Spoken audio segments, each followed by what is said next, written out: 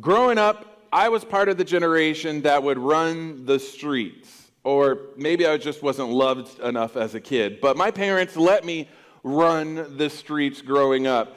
And I would be out on a Saturday from the moment I woke up, before my parents would wake up. And I would be coming home about dusk, when the sun's setting and night is coming in. That's about the time I would roll back into the house. And it wasn't one of those days where your parents would be calling the police. There was no Homeland Security, alerted, where's Chris at? We're so worried. No, they knew Chris was taking care of his own. He was fine. As long as he's out of our hair, we're good. And maybe some of you kind of relate to those days. The days where you could get on your bicycle and just ride around the city and no one was worried about where you would be. I would die inside if my kids did that today. I mean, my kids are a lot younger than I was doing that, but still, I would die. They will not have as much freedom as I had. But my family really gave me 3 rules. My parents gave me 3 rules to live by when I was running the streets. And they said this: number 1, how far am I allowed to go was the first rule. What's the distance I'm allowed to go from the house? And they said, you can go to the city limits. As long as you don't go past the city limits, we're good. So the town I grew up in, even though it was Los Angeles is actually built up of a lot of little cities that surround Los Angeles. And I'm from a little town called Monrovia. That's about the size of Satsuma and Saraland mixed together. Maybe we'll add Chickasaw into that, and that'd be about the population of the town and about the size that I grew up in. And so they're just stay in town. Don't leave the area. Don't go past the border of Monrovia, okay? That was rule number 1. Number 2, I needed to know when I needed to be home. And so what my parents would tell me was, just be home, when you see the sky changing colors. When it turns dusk, start heading home, okay? And then rule number 3 was be safe. Be safe. And here's how be safe would be translated. Don't do anything dumb, don't do drugs, and don't get in any fights.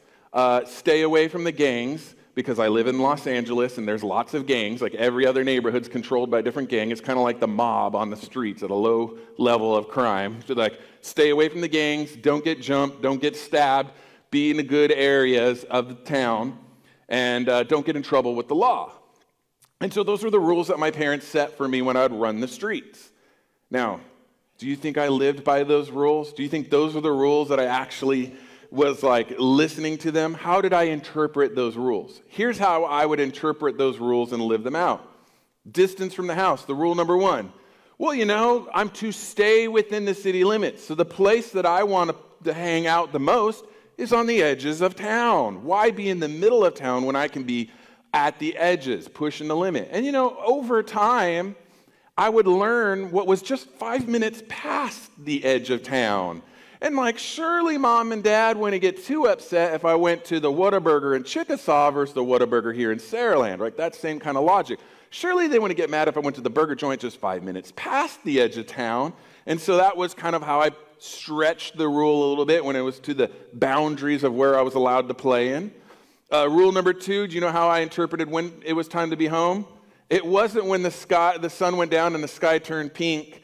It wasn't when the sky started turning light violet. It was when the sky turned purple. When it turns purple, I started to head home. So I gave myself an extra 30 minutes of playtime that my parents probably would not want me to have. And in my opinion as an adult, that's on them because they left it up for interpretation.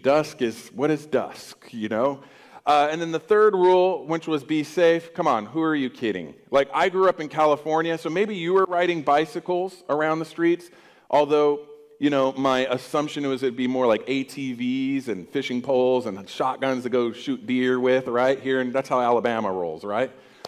Well, in California, we don't have any of that. We're skaters. So we're skateboarders and rollerbladers, and skating was a thing. And we weren't just skating like a skate rink. No, we're the bad kids. We're sliding down ledges and going down handrails. California, skating is a thing. Unless you lived on the beach, then you were a surfer. But I didn't live near the beach at that point in my life. So we were skaters. And there is no such thing as be safe as a skater. You're going to break your arms. You're going to get cut. You're going to hurt yourself. You're going to get in trouble with the law because no one wants a skateboarder on their property of their business, messing up their curbs and their ledges and all that, right? You've seen that before. No one wants that. And so there was no such thing as being safe. And Mom and Dad, if you don't want me around gangs, let's move outside of Los Angeles, okay? That's just a thing that's going to happen living in Los Angeles. Now, maybe it's been some time for you since your parents have laid down the law, like, and told you what are some rules to live by, what are some parameters to live by. But all of us have like basic rules in our life that we try to go by, some basic framework that we try to live by. And honestly, even in our adult sense, I know that if you're anything like me, which you probably are, because I'm not the only person in humanity that lives life a little bit more on the edge. And maybe you're thinking, no, not me, Pastor Chris. I'm conservative, and I don't mean like voting or maybe your religious practice, but like just in life, you're a conservative human being, and you're just a little bit more safer than the rest. Okay, well, let me ask you a question. How's your driving? What speed do you drive at? Do you drive at the posted speed limit, or do you drive above the speed limit? I know Alabama drives above the speed limit, because every time I get on the highway, you guys are trying to run me off the road. I drive a minivan, and you guys let me know that I drive a gutless minivan as you guys are swerving all around me.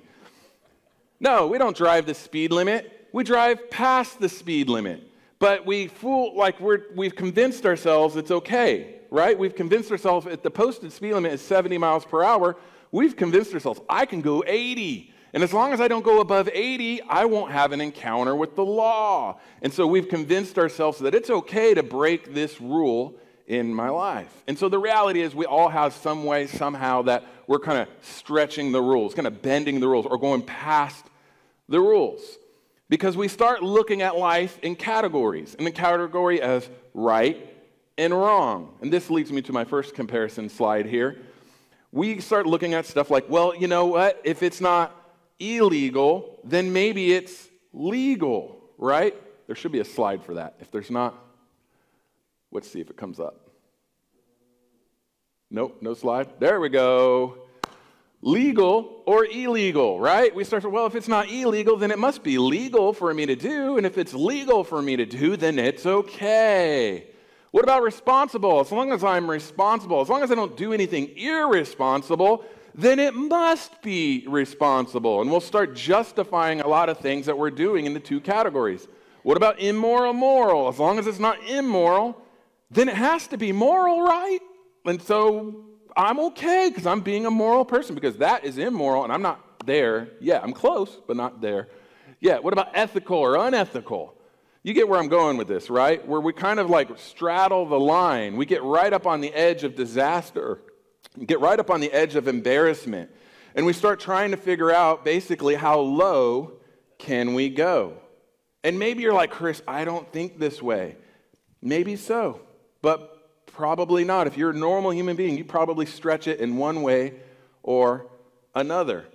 And I think this kind of comes from a flawed way of thinking. You see, this whole series that we're in, called 5 Years from Now, the goal of this series is that we start getting to the place where we want to be later on in life. And so if you want to be somewhere great in life, like maybe you have dreams, you have goals, you have hopes, and you want to get there, we've got to start making some better decisions. That's what this whole series has been about. And we've kind of talked about how there's some people who feel like they never get their dreams, their goals, their hopes. It never happens for them. Something holds them back. Something keeps them from being there. And they're like, why is it always in the cards for them, but not for me? Is it fate? Is it reality? Is it the universe? Is it God not letting me have those hopes, dreams, and desires that I have for my life one day? I mean, possibly, but probably more often than not, it's the decisions that we're making in life over and over and over that are setting us up for either success or for failure when it comes to our dreams, goals, and hopes. And I think it's because we have, and I say we broadly, but people make the wrong assumption when they're making decisions. We start making the wrong assumption when we're making decisions, because we just assume if there's a right and a wrong, and those are the two categories we got to figure out what we're living in. I'm either choosing to do the right thing or the wrong thing. And so we start telling ourselves, well, if it's not wrong, then it must be all right. If it's not illegal, it must be permissible. If it's not immoral, then it's acceptable. And if it's not over the line, then it's fine, right? And that's why we get people making all kinds of silly decisions. Let me explain. Is it illegal for an 80-year-old man to marry or date a 20-year-old woman? Of course not. Go back to that slide. Of course not. Doesn't make it the right thing to do, but it's not illegal. Is it really permissible? I don't know. Is it acceptable? Is it immoral?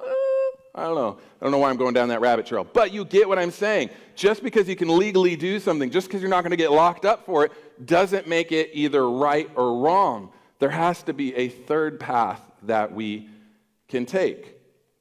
And if you're an older brother or sister, I want you to put your older brother or sister hat on. If you're a parent, I want you to put your parent hat on for a moment, because that's setting the bar real low, isn't it? But none of us would want that for our kids. None of us would want our kids to try to live that way. And we'd be concerned if we saw them living that way. Because again, we're asking ourselves, you know what? Just how much can I get away with before I go into the area of living wrong? Like, how much is it when I go from being right to being wrong? Where's that line? Where's that threshold? How far can I take it until I go from ethical to unethical or immoral? How far can I push it? If you're religious, you would think this way. How far can I push it? How far can I go until I step into sin? Like, where's the boundary? How close to sin can I get without actually sinning? And how do I spend as much time there as possible? Right? And it's human nature that we want to straddle these lines. We want to push it to the limits. We want to know all of the benefits and perks. We want to know how far on the outer edge we can get. But we don't want anyone else doing that, right? We wouldn't want our kids doing this, right? And we know all of this. Everything I'm saying right now is common knowledge, right? I haven't said anything to you so far. You're like, oh my gosh, I've got to take this down. We all know this stuff. In your gut, you know this stuff. And it's why you get upset. It's why you get upset when you see a loved one doing this. When you see a loved one doing something, it's actually not the act of what they're doing that you're upset about. It's the path, the road, the journey they're about to go on. It's where they're headed in life that you get concerned and upset and worried about a loved one, because you don't want to see them going down that road.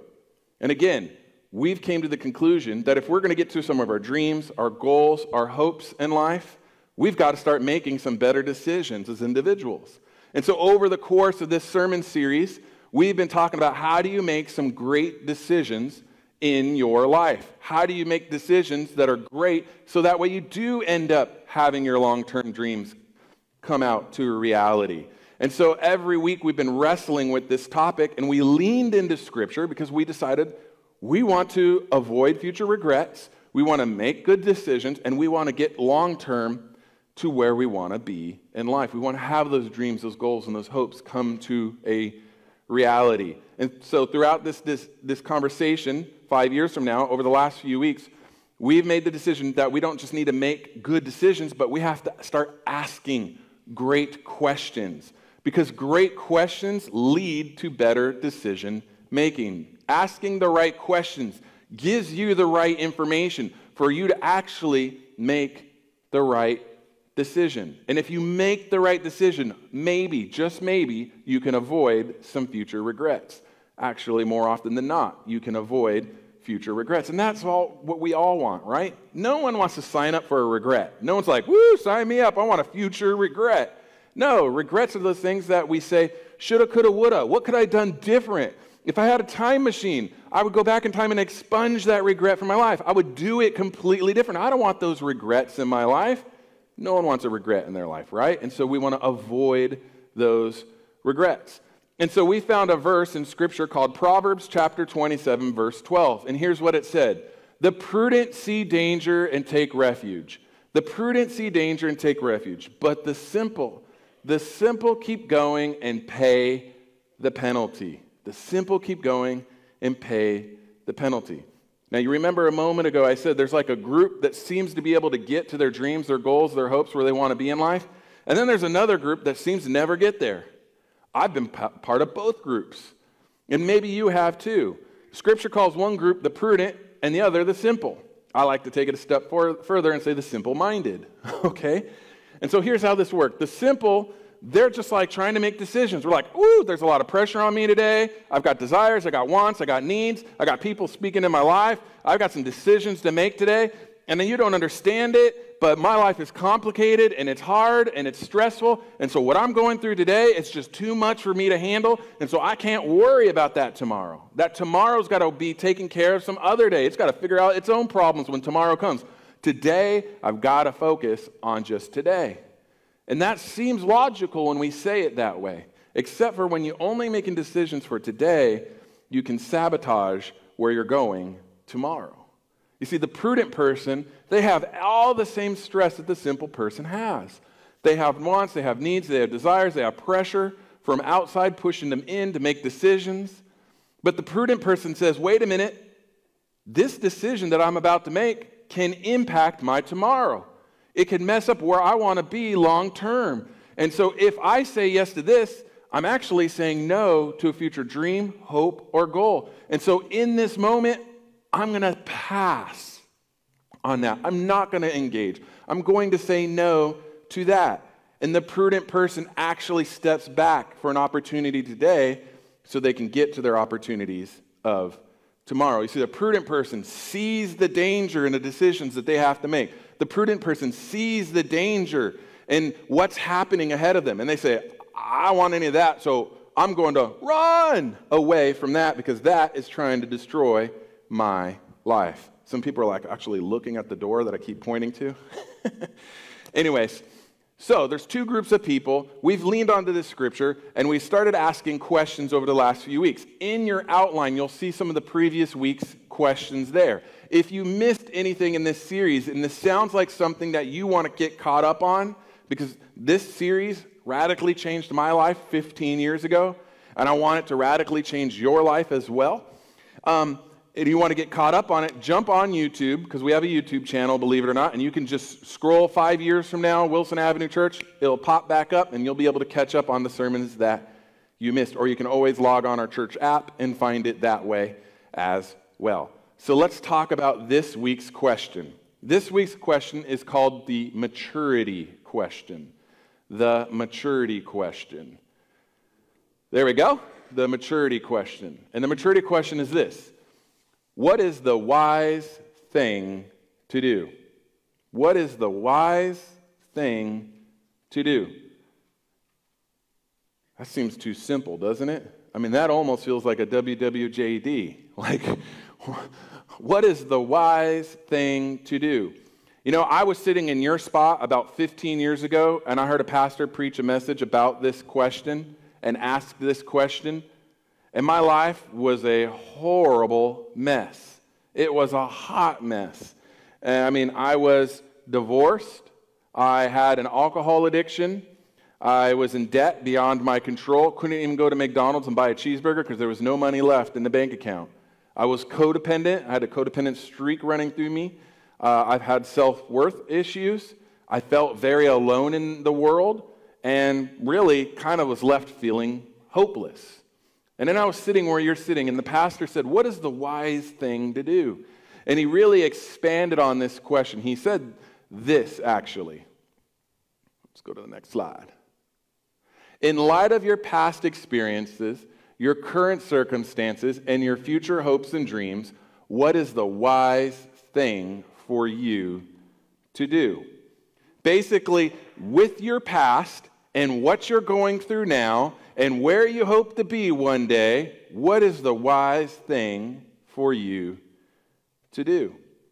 Asking this question radically changed my life. You see, it didn't change my life in that moment, but I started to say, okay, I've tried it the world's way. Okay, I've done it the way how society says I should live, and my life was a horrible, terrible mess, miserable. And so I'm like, okay, let's try it what the pastor says. Let's see what God has to say and do in my life. And so I started with the small decisions. Okay, God, what should I do here? What's the wise thing for me to do? What I didn't know in that moment, what I was doing, was I was picking a third path to live on. You see, up until that point, it was either right or wrong. Right or wrong. And if it wasn't illegal, then it was legal. So it must be right. Yeah, you know? And so I always looked at life in two categories like most of us do.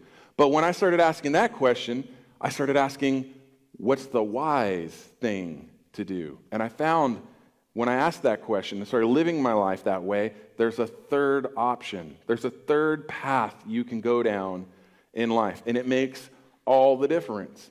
I started with the small questions, should I go here? Should I eat here? What's the wise thing to eat today? I'm trying not to get drunk anymore, so what's the wise thing? Should I hang out with that crowd anymore? Should I avoid that area? What's the wise thing? I want to get out of debt one day. What's the wise thing should I do? I just need to learn how to follow Jesus. That's where I started. And I'm like, what's the wise thing to do? If I want to learn how to follow this Jesus guy, how do I follow him? And so I joined a small group. Host a small group. It changes lives. We saw it in the video a moment ago. I joined a small group because I figured, what's the wise thing to do? Seems pretty wise to join the small group. So I started attending the small group, and it was in the context of community that I started to get mentored and discipled, and people poured into my life, and they called me out nicely in some ways. They showed me some of my shortcomings, and it wasn't like in a mean, let me beat you with the stick, just like, hey, Chris, have you ever thought about this? Have you ever thought what your life would look like if you didn't do this? Long story short, it was my small group that encouraged me to take the next right step and go to a Christ-centered 12-step recovery. And so when I was really thinking about it, I would go home and I'd pray and I'd talk to Jesus and say, okay, Jesus, in light of my past experience, my current circumstances, and where I hope to be one day, what's the wise thing for me to do? And then I asked him about the recovery. Now, God didn't give me a, Chris, this is God. Yes, I sound like James Earl Jones. No, it wasn't like that. I didn't hear an audible voice respond to me. There wasn't a light shining into the window, going, oh, and I didn't start levitating or anything like that. I just had, what? It seems reasonable. It seems logical. It seems better than right or wrong. It seems wise to probably go ahead and do that. And so when I asked God, should I go to recovery? Do you really need me to go to recovery? Can't we just take care of this? Honestly, I was trying to cop out. It's like, God, can't we just take care of this on our own? He said, go for it. He didn't say it in an audible voice, but I just had it in my heart and my mind and my stomach, this is the next right step. And so I went to recovery, and I could tell you, because I took that next right step and kept taking step after step, and it wasn't an easy journey, I'm now sober 15 years from alcohol because I took those next right steps. When I was in debt, eventually my small group would encourage me to go to Financial Peace University. We're going to start that just probably late April, so keep it in your mind. And it helped me learn how to pay off debt, live on a budget, not spend 100% plus of my salary. It taught me how to actually prepare for retirement. It helped me get out of debt. My wife and I have paid off over $100,000 of non-mortgage debt by learning the principles that Scripture had to teach. And it wasn't because Chris is just so strong and bold and can go to this class and learn a thing and practice it. No, I would never have gone to that class if it was up to me. It was me asking God in prayer, what is the wise thing to do, God, in light of my past situation, my current circumstances, and where I'm going? God, what is the wise thing? Should I go to this financial class? And then the answer to that one. It's yes. It was the wise option. It would have been legal to not go to that class. It would have been right to not go to that class. It would have been moral to not go to that class. But it was wise for me to go to that class. And so because I kept taking that step, God showed me what it looks like to transition from being the simple person that we talked about, that's only making decisions for today, and start to step into the category of being the prudent person. You see what he did there? When I started to approach him and I started asking him what's the wise thing for me to do, he helped me learn how to change my behavior and how to transform from being a simple-minded person that only worries about the day and sets himself up for failure and tomorrow, and to try to the best of my ability to set myself up for success for the future.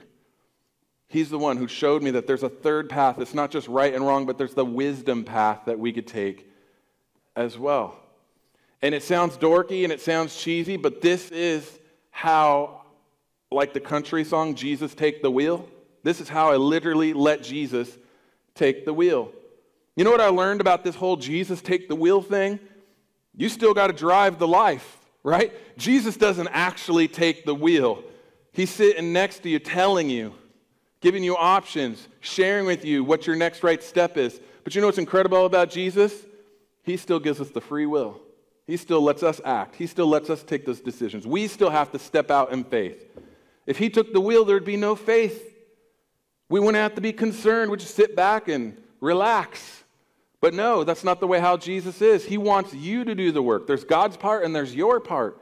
And so when we say Jesus take the wheel, it's not just take the wheel and I'm going to go absent-minded over here. That's simple. We've got to be prudent. We've got to be diligent. And so Jesus take the wheel. And he took the wheel by sharing with me where to drive. But I still had to turn the driving wheel, right? I still had to hit the gas and the brakes. I had to go down the right path in life. And I had to choose to follow God's wisdom and not my own logic, not the world's logic, but follow God. And so again, this question, in light of my past experience, my current circumstances, or where my hopes are, what is the wise thing to do? You see, I had dreams, I had hopes, I had goals 15 years ago. I wanted to be in a better place. What's amazing is that God has taken my dreams, goals, and hopes that I had 15 years ago and made them really small. He made them really small. He showed me that he can outperform any dream, goal, or hope that I have for my life. I'm in a way better place today than I could have ever dreamed or hoped for 15 years ago. I mean, the fact that I'm your pastor and I'm here and I get to live in this wonderful place called the South with some of the best people on earth, that alone is beyond more than I could have ever imagined. I didn't know that I'd be here 15 years ago. I didn't know that I'd have my wonderful wife, my best friend, the love of my life. Like, I wouldn't want to be with anyone else. I mean, y'all have nice spouses, but my wife is the best, okay? I'm just going to be honest with you. And there's no one else I'd want to do life with. She co-parents with me. And my kids, I mean, I might want to smack them once in a while, but I love those little boogers. Like, those kids are better than I could have ever imagined they would be. If I had to come sit down and write out what my kids would look like and be like and who their personalities would be like, that's small potatoes compared to who God created them to be. I am so pleased with who God gave me as sons in my life and their personalities. What a blessing. You know, like, I lived in California and stuff was expensive and I was in debt, but I thought buying a house would never happen. It wasn't even on my goals. I thought it was unobtainable. And now here I am today, and we bought a house a year ago. But because I choose the wise thing, what's the wise thing to do, God, in that moment when I'm making decisions? Do I buy the house that I can afford if we get a 30-plus year loan and like push the edges of my budget? Or do I buy way below what my budget can afford so I have extra margin? Do I buy a house where it's no big deal if I get the 15-year mortgage? Right? And so I'm asking God, what's the wise thing to do? And he keeps blowing my dreams out of the water. I come up with a dream and he says, I can do better, Chris. Keep following me. Keep moving on wisdom. We'll change your life one way or another. Now, there's someone in the room today that's saying, well, that's nice for you, Chris. You seem to be the chosen. You're like the lucky duck of the group. I don't get it that way. Like, God must love you more than he loves me because he doesn't do that stuff to me. He doesn't care about me like he cares about you. I'm just here because I was dragged here today. Like, I'm not even sure if I believe in this Jesus thing. Like, I pretend I'm a Christian, but that's because I grew up in the church, and so I got to pretend I'm Christian. But I don't even know about this Jesus. Like, some of you are struggling, and you think, well, that's nice for you, Pastor. I don't have a life like that. First of all, that is a lie from the pit of hell, okay? God loves you. He's crazy about you. He wants the best for you. He's obsessed with you. He's just obsessed with you as he is obsessed with me. And if someone in the room is also thinking, well, Chris, this would have been good information to know years ago, but I've kind of train wrecked my life for too many years, too many decades. It's too big of a mess. I can't get there. I want to push back on that for a moment. I'm going to say this. If you've got darkness in your past, you're way more powerful than you realize. Now, let me explain to this, because it sounds like I'm going really demonic here, and I'm not.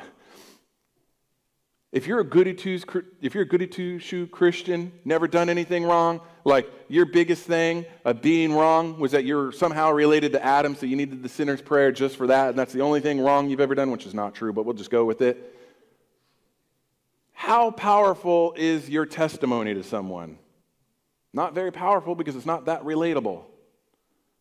Now, if you have darkness in your past, watch out. Because if you start asking God, what is the wise thing to do in light of my past experience, my current circumstances, and where I hope to go, God's going to start rebuilding your life with you if you start walking that out, but he's also going to add a couple things to it. Because this whole following Jesus, you'll start to find out real fast, it's not about you. It really isn't. God loves you and is crazy about you, and he wants a relationship with you, and then he wants to use you to help your future brothers and sisters in faith find and follow him as well. And so your darkness becomes your brightest light that you could shine into someone's life. My divorce in my past relates me with 50% of the American population. I could sit down with them and I could tell them, I know what it's like. I know what it's like to wake up at 3 a.m. in the morning and to be like, is this a movie or is this my life? Like, I know what it's like to have the panic and the stress. I know what it's like to think I'm never going to love a person again. I'm just not going to date anyone again. I'm just going to go like celibacy forever. Like no more. Because it's just too dangerous, too messy, too painful. I know what it's like to wrestle with that. And what that does is it brings me in. And then I could share about how God's not done with you yet. He wasn't done with me and he's not done with you. And I could share the hope of Jesus with them. Your darkness becomes your most relational asset in your tool belt to help people have a living connection with Jesus. My addiction was one of the most powerful tools that God has used to help me connect other people to his faith. I'm running out of time, so I'm just going to summarize this real quick. God used some of my darkness over and over and over, one-on-one relationships to help people connect with God. But long term, what he would do is he'd help me take next step after next step after next step. And before you knew it, I started doing things that I never thought I would be doing or be involved with, like starting a recovery ministry. When I started a recovery ministry back in California, I should not have been the one to start it, but we did anyways, because it was just like, I guess I'm the guy holding the book. I don't know what happened here. And so I started the program. I got a team of leaders together. And the first night we opened the doors, 160 people came in the door. And then it kind of settled down at 100 people on average. About the sizes of this room, of population right now, were coming to our recovery group every Wednesday night. Hundreds and hundreds and hundreds and hundreds and hundreds of people over the next 5 to 7 years came through that program and got sober and broke free of a hurt, habit, or hang-up. The guy with the divorce in his past, the guy with the failed marriage, one day would be holding the program and saying, hey, to his pastor, I think we should start the marriage enrichment program here. So many hurting marriages. I want to help people avoid the pain that I got in my past. I want to share what I've learned, and I want to lean on what God's done in other people's lives. And you know what? I get to share with marriages that are in bad spots about like what could happen if you don't get your act together. I could share about how there still is a future. I've seen God transform their life, and I could partner with some of you who have that testimony, and you could share it with them. The night that we launched our marriage enrichment program back in California, when we opened the doors, I can't believe this, and I'm not saying this to toot my horn. It's more of like, look at what God can do through your darkness. 1,000 people walked in the room that night. That's a big burden when you're the guy in charge of the ministry. You're like, 1,000 broken marriages are in this room. Well, 500 because you double it multiplication, but you get it. You're like, that's a whole lot of brokenness. Like, okay, let's go for it. I'm not sharing to say like, ooh, look at my track record of past success. I'm sharing your darkness. If you're sitting here thinking you've messed up your life too far, too much, and God can't do it, and God doesn't love you, and it's messed up, that's not true. It's a lie. It's a lie from the enemy of your soul. And the enemy of your soul doesn't want any goodness happening in your life, and he doesn't want you to do any good in anyone else's life, and so he's trying to trap you with the burden of sin. But what does Jesus say in Scripture? He says, come to me, all of you who are heavy, burdened. My yoke is light. Right? He's not talking to the goody two-shoes. He's talking to you and me that have a past. And he's saying, come, let's do this. But I say that in this sermon because I know it sounds like I'm going in a complete different direction than what's the wise thing to do. I say that because too many people say yes to Jesus. They start going to classes. They start only reading their Bibles. They start praying. And then they kind of keep making bad decisions in their life. And don't hear me wrong. I want you reading your Bibles. I want you praying. But I want you doing something different in your life. It's not just about going through the motions. It's about living differently for Jesus. It's more than just saying, am I doing the right thing or the wrong thing? It's more than just learning what the legalistic rules are to being a Christian. If you're living life by rules, you're doing it wrong. You should be living life by wisdom. God's the most wise being to have ever existed. He's got all the wisdom we need, which is good because I'm a knucklehead left up to my own devices, right? I need to tap into that Holy Spirit for him to speak what the wisdom is so I can do the next right thing in my life. And hopefully, now that God's kind of aligned my heart to be with his over year after year of following him and doing the next right thing by asking him what is the wise thing to do, now I'm more interested in what he wants done than what I want done. His goals are more important to me than my goals now. I want to grow this church, not so I have a big church, so there's people not going to hell. I don't want this church to be growing and full so we can start doing some things and helping other churches and reaching other people who are far away and starting more missions and doing all kinds of things because I want God's kingdom to grow now because he's aligned my heart and he's put this burden on my heart that I care more about what's going on out there than, if one day I have a fancy house or fancy car. Really that all becomes very trivial when I fall in love with the community and I fall in love with those who are hurting and I want them to experience Jesus. And I know this is a huge pill to swallow for some people. So start small. Start with your dreams, goals, and hopes. Start asking God, is this the wise thing to do? If I've ever preached something that made you uncomfortable and you didn't want to take that next right step, whether it be tithing or prayer or whatever, start asking God this question. God, in light of my past experience, my current circumstances, what is the wise thing for me to do? 2 more verses and I'm going to pray and we'll be dismissed here. First, when I was going through that season of my life was a train wreck and I started asking that question, what is the wise thing to do? I leaned into Isaiah 43 verse 19, one of my life verses right here. And here's what it says.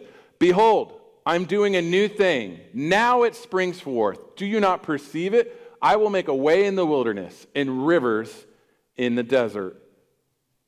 I lived a life 15 years ago where I felt nothing was good. Everything was dead. But when I found this verse and I tag teamed it with what's the wise thing to do, it became my hope. Look at this. I am doing a new thing. Regardless of your past experience, regardless of how much brokenness you feel, regardless of how much you've messed it up in life, I am doing a new thing. And when does it start?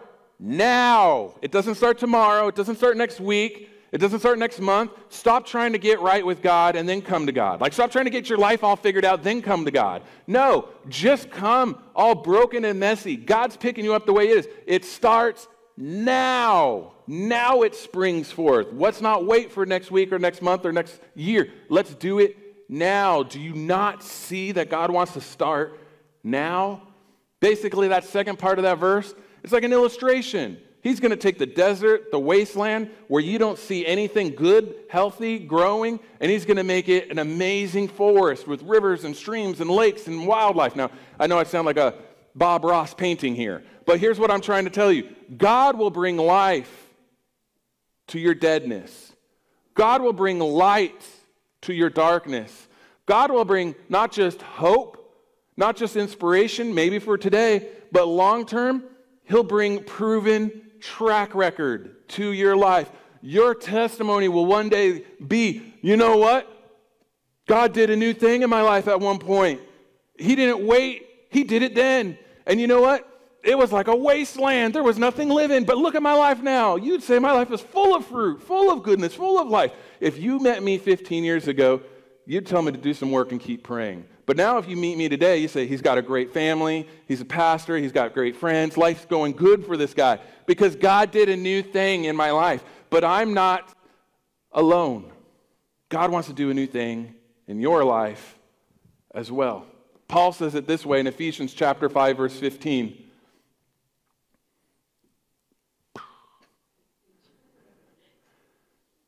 Okay, here we go.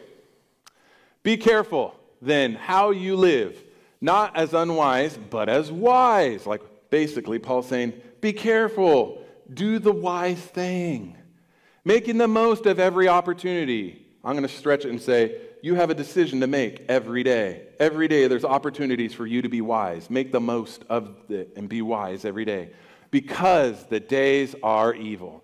Be very careful then how you live, not as the unwise, but as the wise, making the most of every opportunity because the days are evil.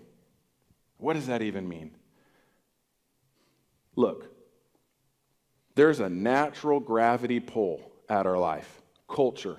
We don't live in a morally neutral culture, right?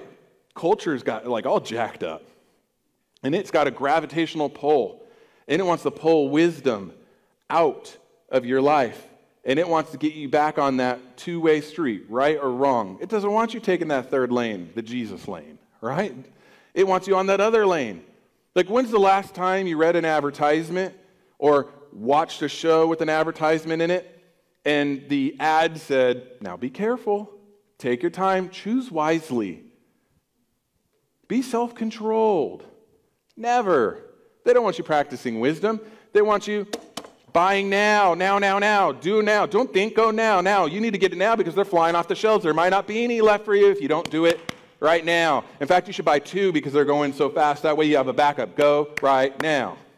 When's the last time you talked to a sales associate and they told you, go home, think about it, don't worry. You know what? We have plenty. We'll have more for you. In fact, don't come back in a week. Come back in a few months when you really feel comfortable, and then we'll get it all figured out for you. We'll get you locked in and loaded and sold on all the deals then. You just take your time.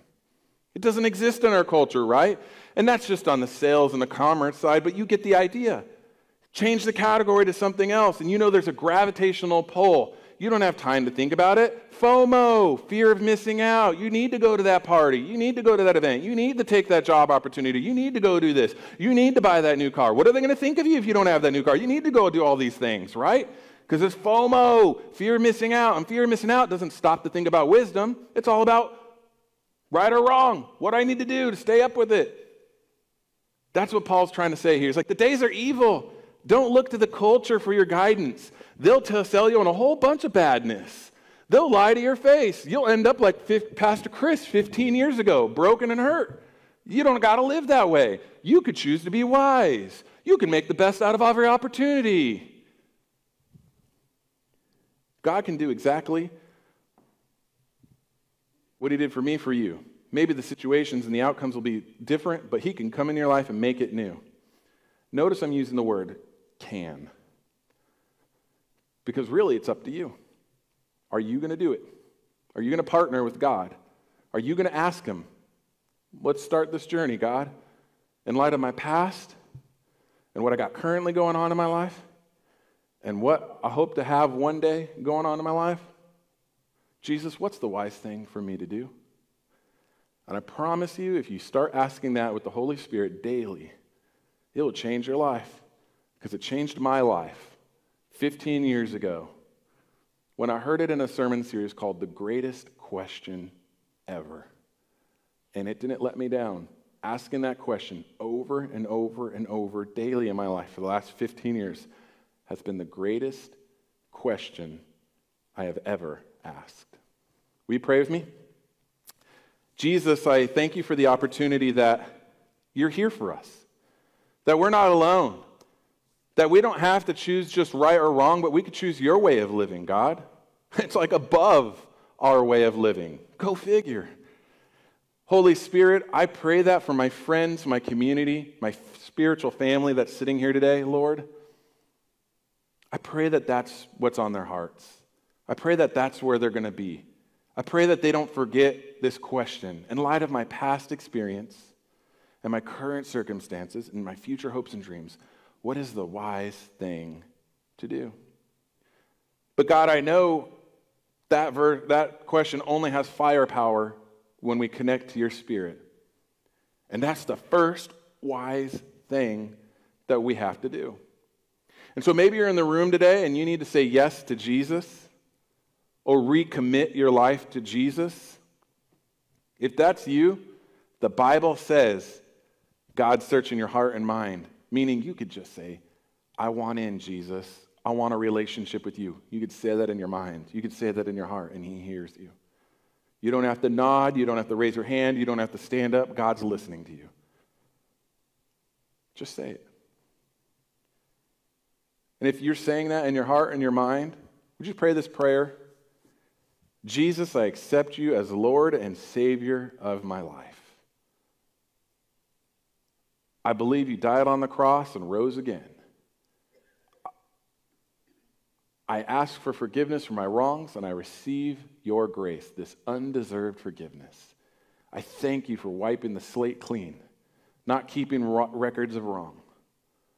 And I look forward to, God, walking with you and seeing what you do in my life. In Jesus' name, amen. Amen.